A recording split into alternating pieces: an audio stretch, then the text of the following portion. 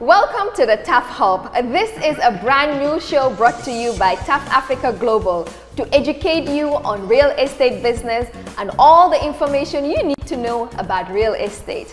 After 45 years of construction and real estate development in 8 African countries, it is time to share my experience, and it can only be done in the TAF Hub. We will be inviting experts who will give you facts and the right regulations on real estate development. Join us every week on our social media platforms for an exciting show. You can also watch us on JRTS TV every Sunday at 8:30 p.m.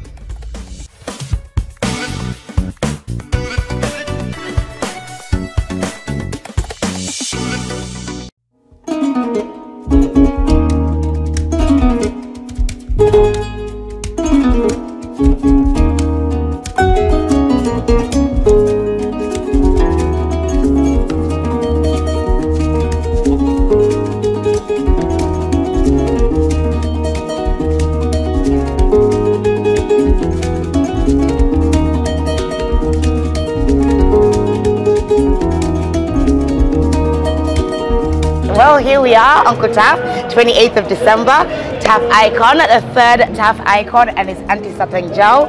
Tell me, how do you feel today, Uncle TAF? Well, I feel good to honor somebody that has put in a lot for this country. Mrs. Satang Jow taught me at school when I went to Gambia High School in 1969. And she's been there up to 1994. So she deserves to be honored, like what we're doing today. And we're doing this so that we will set examples for the young ones who are coming in. That don't forget those that were there for you when you were at the bottom of everything. And that is why it's a pleasure for us to end 2022 by honoring Mrs. Satang Jow. Okay, well, you heard Mr. Gomez. We're going to start. So Uncle TAF is going on stage. We'll see you later. Getting on.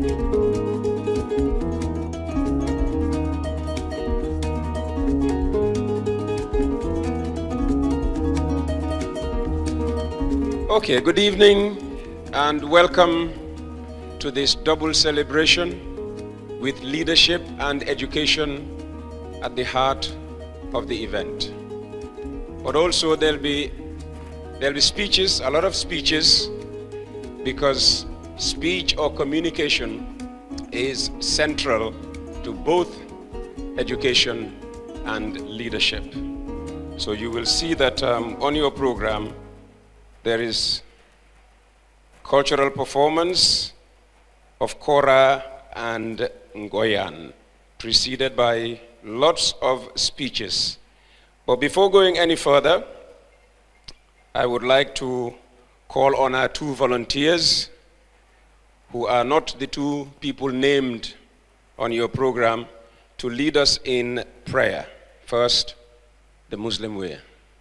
أعوذ بالله من الشيطان الرجيم بسم الله الرحمن الرحيم الحمد لله رب العالمين الرحمن الرحيم مالك يوم الدين إياك نعبد وإياك نستعين اهدنا الصراط المستقيم صراط الذين أنعمت عليهم غير المغضوب عليهم ولا الضالين. Dear God, our Heavenly Father, we thank you for a day like this. We pray that whatever we do today, Father, shall be according to your will. Father, I pray you shall take control. Whatever we do from the beginning to the end, it shall be successful. Thank you for bringing us safe, O Lord, and I pray, O Lord, that this program goes successfully. Thank you, Lord. In Jesus' name I pray. The reason why we are here is Mrs. Satang Jow.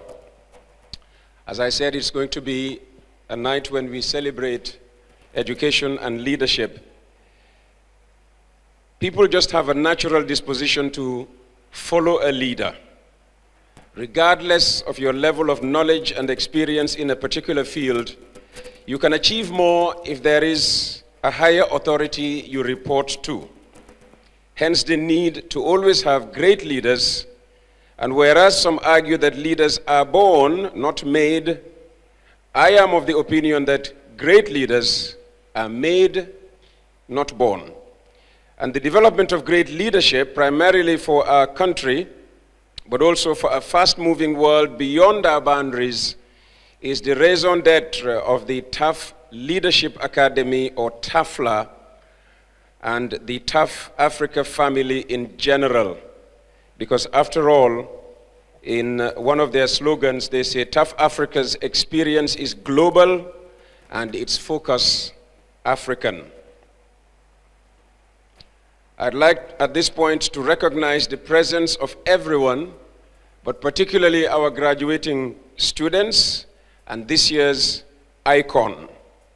On behalf of TAF Africa, I welcome you all to this important event, an event that will see not only the graduation of 360 students of the TAF Leadership Academy, but we also honor one upright senior citizen who's been a good role model to young boys and girls who have grown to be men and women we all look up to in our society today.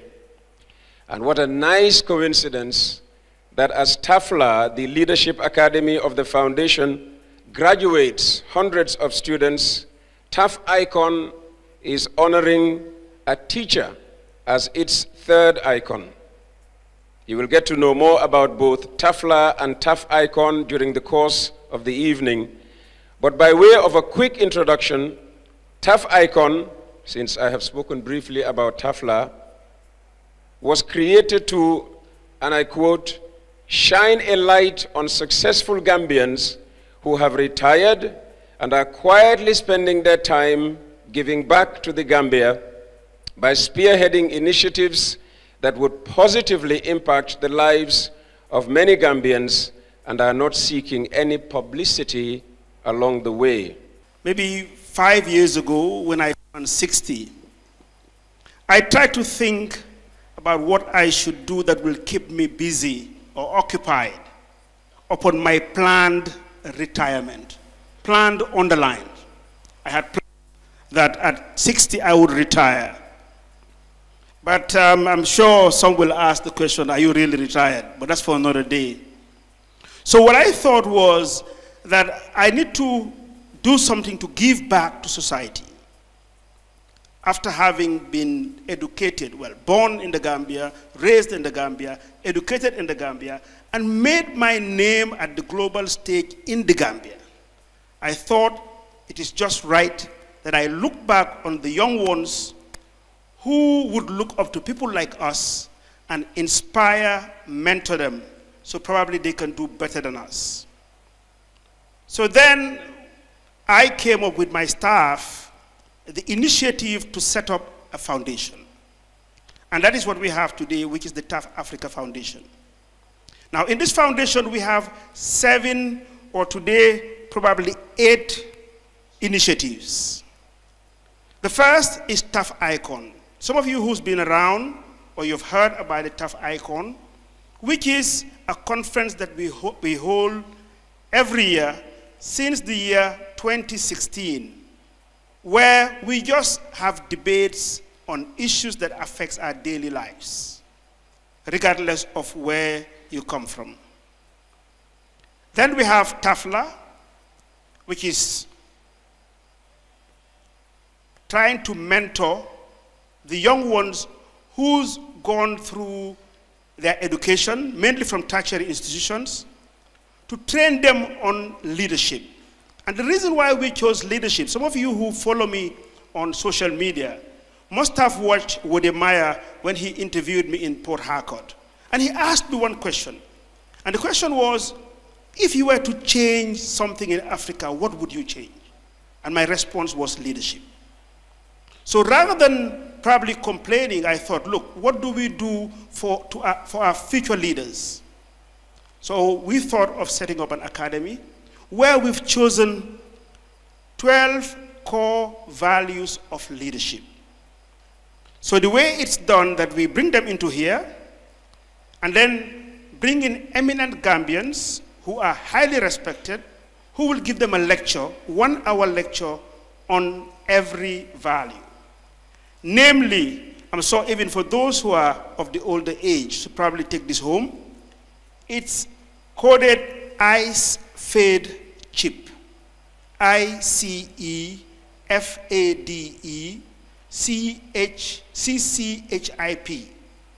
And that stands for 1, integrity. We think that as a leader, you should have integrity.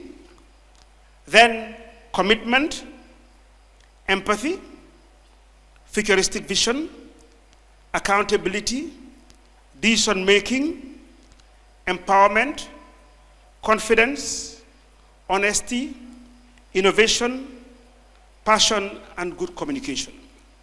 So we bring in these lecturers to talk to them, and it's once a month. They deliver a 1-hour lecture, ask them to prepare a paper which is submitted, and after the one-year training program, they are honored like today, given a certificate of achievement. Now, at this juncture, I would just like to recognize and also probably thank those lecturers that has been with us since 2019. Now, the Leadership Academy started in 2019 with only 50 in the first cohort. Then, in 2020, we increased it to about almost 200. So it was multiplied 4-folds. And today, we are graduating 365. We had actually about 2,000 applicants, and they had to be screened. So probably next year, it will be bigger. And our target is within the next 5 years to at least train about 2,000 fellows. Now, the main event real today is the TAF Icon. That's why we didn't have any banner of the Leadership Academy. And we are honoring a woman who was my teacher.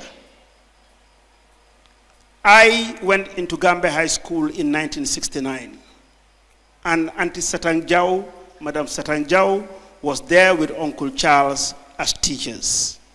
So I'm sure in one part of the hall, they look at me, although they call me the youth man, but I am a senior citizen. But still, as a senior citizen, I have my teacher sitting here. And she taught from 1966 to 1994. That's a good period, with integrity and all that it takes to bring her here today, from being probably an ordinary teacher to the Minister of Education in the Gambia. So she went up the ladder. She went up the ladder, step by step. One of the sayings, one of my quotes, those who follow me on social media can see the TAF quotes. And one of my popular quotes is that, and for the young ones, life is more of a ladder than an elevator.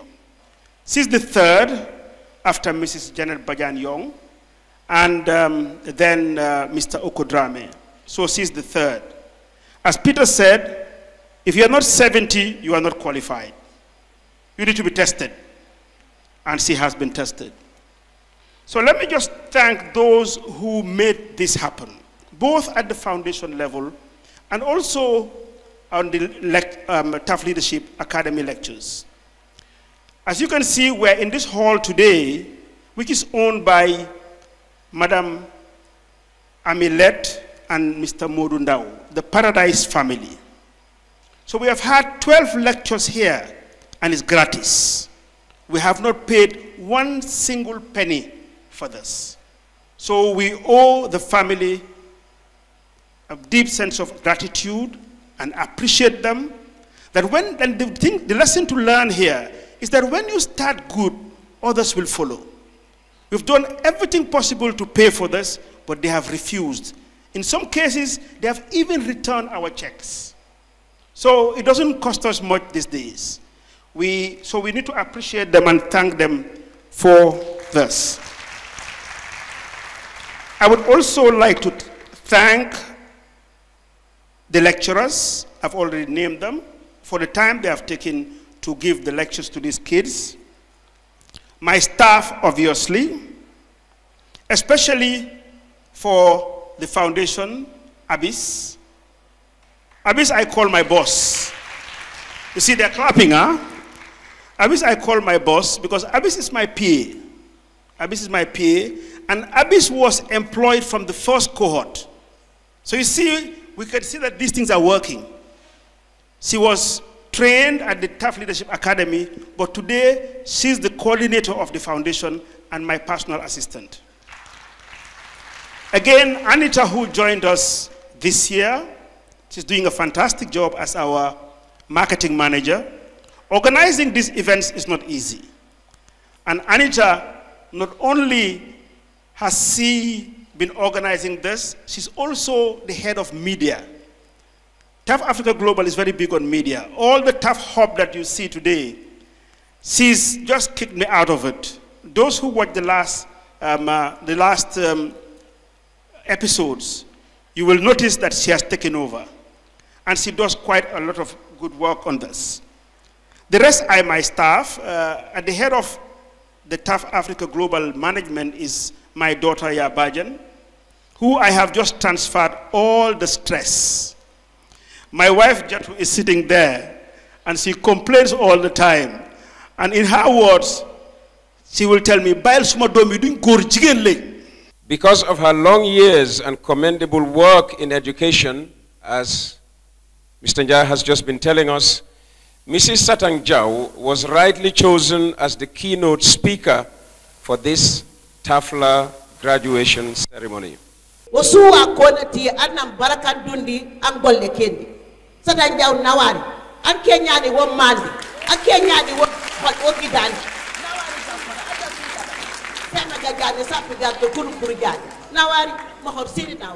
First of all, I would like to thank the Almighty Allah for bringing us all together thus far in the year 2022 to witness this memorable occasion. I have been asked to give the keynote address, and the topic I have chosen is education, with specific reference to girls and women's education. I have a passion, and I would like to inform this gathering that when I was principal of Gambia High School, from 89 to 94, the number of girls in the school doubled.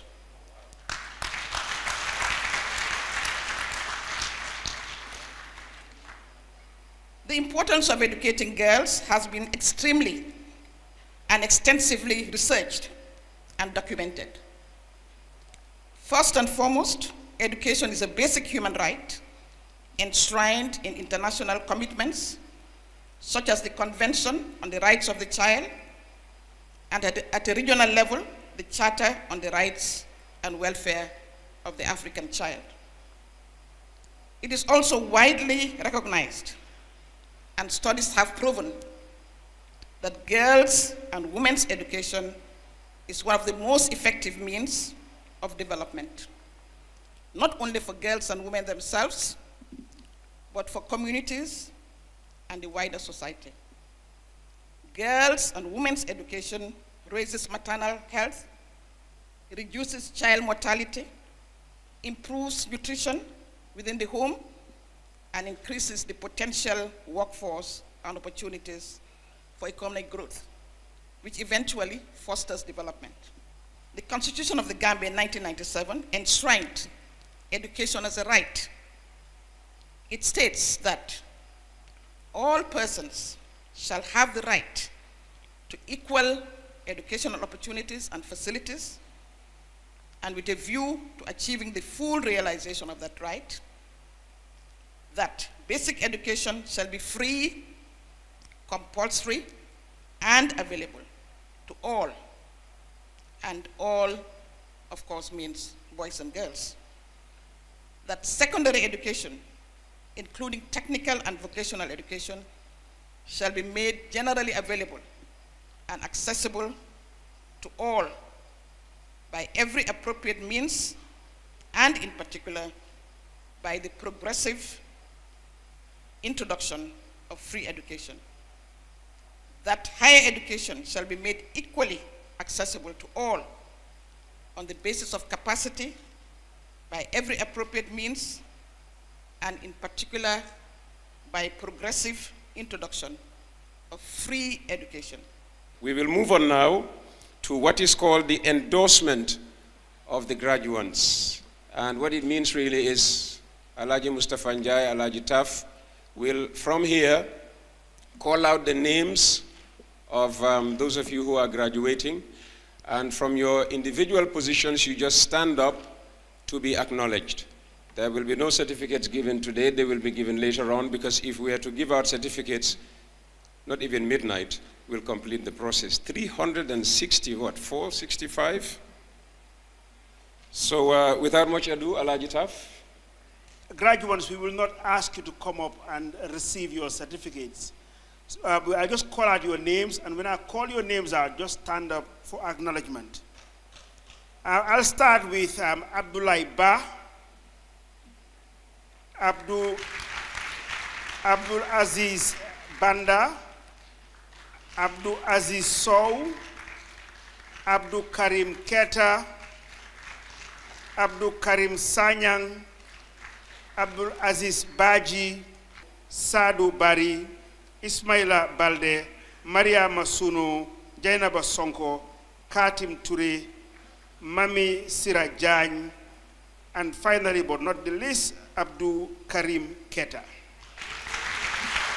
That's 354 in number. Congratulations. So can we ask all of you to rise up, and then you'll be appreciated together. Thank you. Well done. One chapter is closing tonight, and another one immediately opening. Life goes on. We will now move on to the next item on the agenda, or the order of activities, which is, well, it's supposed to be a vote of thanks, but I understand we have two volunteers, a lady and a gentleman. Thank you for this great honor and privilege to say a few words. I see before me all these faces brimming with excitement about the promise of tomorrow, which is a wonderful sight to behold.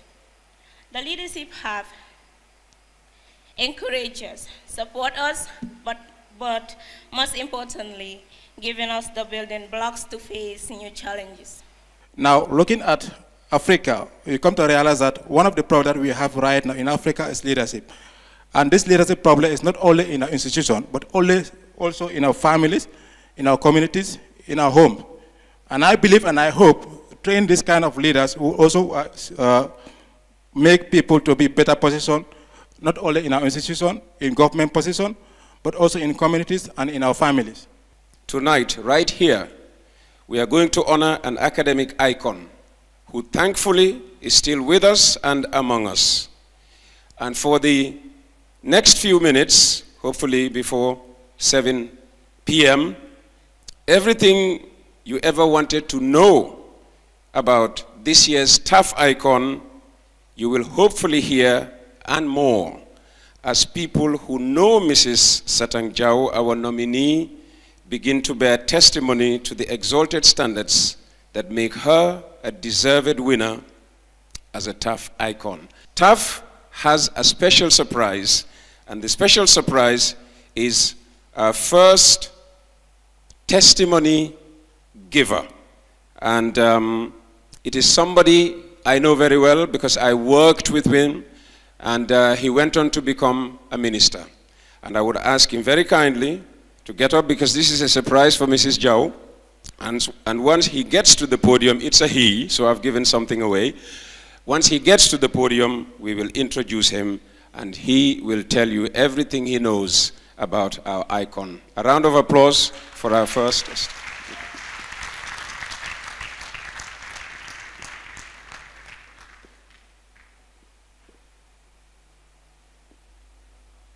This is Mr. Musa Silla, I believe now Alhaji Musa Silla, maybe danko buga dem nuyu njeka. When in 1981 I started working at Radio Gambia, Musa Silla was one of the top reporters of the radio station. Of course, he eventually left.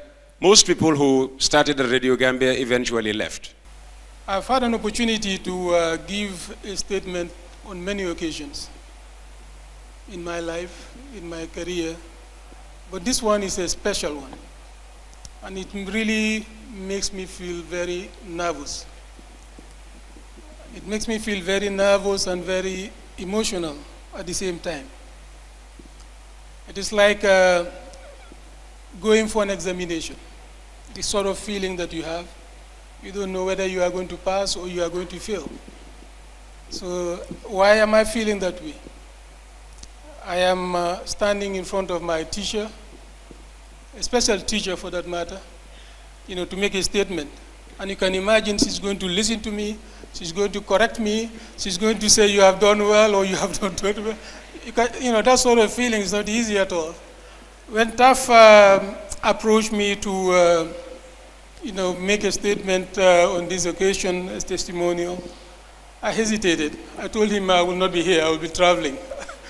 And because of that, but I thought again, this would be a wonderful opportunity to say thank you to somebody who has really impacted my life, and I will tell you how.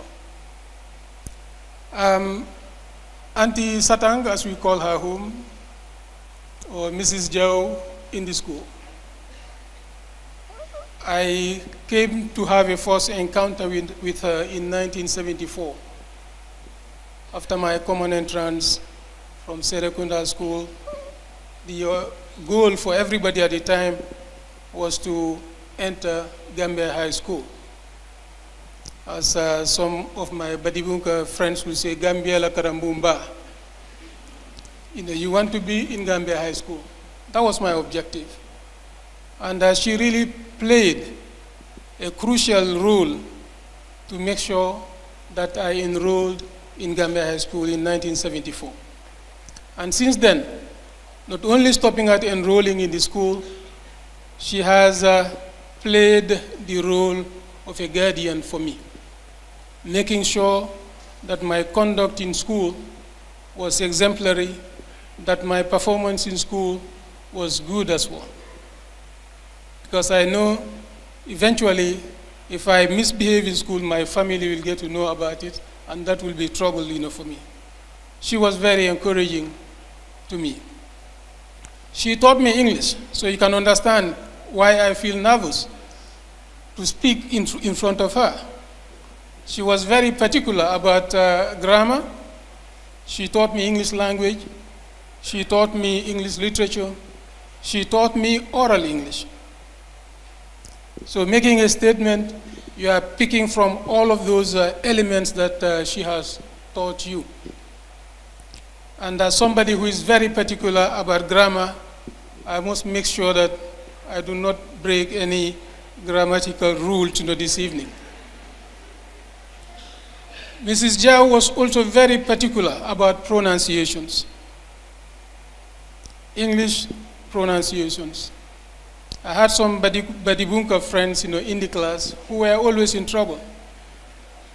They say policeman. He said policeman. Once you say, cut, you should have to say cut.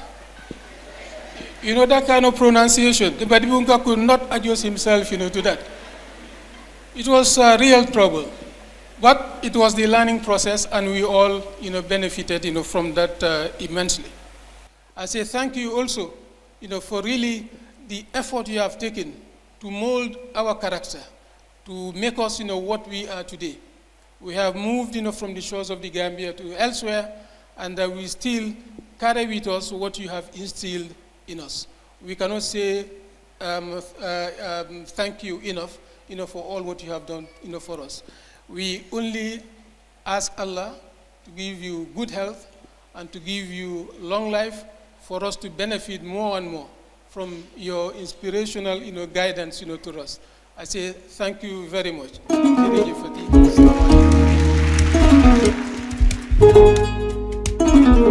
you.